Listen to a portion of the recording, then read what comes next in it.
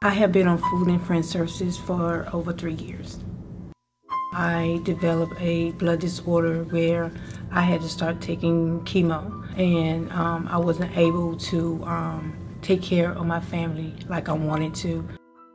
It was really taking me down to, almost skin and bones. It takes so much away from you. At the time of my illness, my daughter, my oldest daughter, Brandy, she's 17, she's one of my twins. She was like a nurse to me.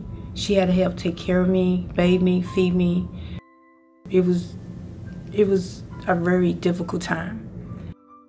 If it wasn't for Food and Friends, then I don't know how I could have supported my children or take care of them or feed them. I tell my friends and my family, I'm like, I get my food today from Food and Friends, and I wonder what they're gonna bring me today.